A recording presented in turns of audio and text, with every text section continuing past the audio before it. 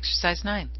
Use the following information to compute the profit margin for each separate company A through E, rounding the answers to one decimal place. The profit margin is the ratio of net income to net sales. It represents the portion of each dollar of revenue that the company is able to generate in net income. So for letter A, we take 5,096 divided by net sales 41,430. The profit margin is 12.3%. Company B, 82,226 divided by 368,727. The profit margin is 22.3%. For Company C, net income 85,723 divided by net sales 236,151 is a profit margin of 36.3%.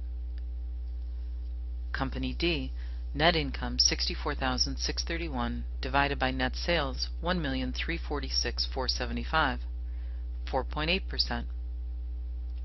And finally, Company E, 69,926 in net income divided by $401,871 in net sales is a profit margin of 17.4%.